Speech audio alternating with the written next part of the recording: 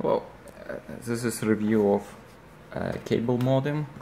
In particular case, it's Comcast Xfinity, but can be used for a lot of other internet providers. So this one top seller on Amazon out there. I believe this is one of the, after all, even cheapest model. They have a couple of them different, but this particular is SB6141. So on the back side, we have this is VR. It's up to 343 megabits. So in my case, it's definitely more than enough. I have a lower internet here through Xfinity. So and they do have other options to choose from. So yeah, what we have inside the modem itself. It's a white, yeah, I don't know, good or bad. So you have your coax cable here and Ethernet cable to hook up, let's say, to your wireless, and you should be good to go. There are some indications, not super fancy, but should work. So power for modem and additional Ethernet cable if you need it. I'm pretty sure you most probably will have use this one or that you have from your wireless router. Okay, so the idea here to replace Xfinity original modem / Wi-Fi, so to have my own setup and basically avoid the monthly fees that Xfinity charge us. So in the long run, this piece of hardware should pay off in a couple months compared to original one that Xfinity sent. Yeah, okay, thank you. Just did unboxing and successfully connected the modem.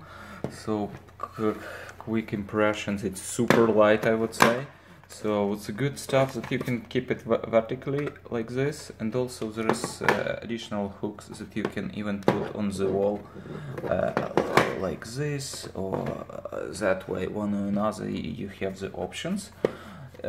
Like in my case, it will be buried somewhere in this cabinet, so I believe that cable management needs to be done. Make sure that all this nasty stuff will be there. So from the box, yeah, it was really nice. Luckily I didn't have chance to read through. The only indication, we have power, so in my case it's white, not green. This blue downstream, upstream.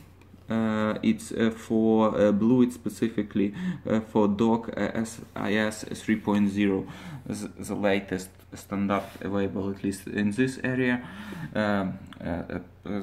Green means indicate the internet connection itself, and this periodically blinking indicates that something connected to Ethernet cable. So in this case, if it's amber, it means older 10 megabits, and this is a 1 gigabit connection. So in my case, it's go to Linksys wireless router. So nothing else in the from the box. So instructions goes back. Once again, I just reuse my existing cables, successfully connected. It does require to call, at least in my case, to Comcast technical support, so I provided the MAC address for this one. They deactivated my previous modem and add this one. So it's only my hope to work on this. So yeah, I still need to return that piece of equipment, and yeah, just did a quick test even over Wi-Fi.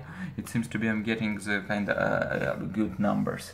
So yeah, but it's Wi-Fi, it's another story. So once again, blue should be solid, and this one periodically blinking. That means connection is on. Yep, thank you guys for watching. So it was a review of ARRIS SB6141 modem. The same model I believe exists from Motorola as well. So yeah, thank you for watching. If any question, let me know. Thank you, bye.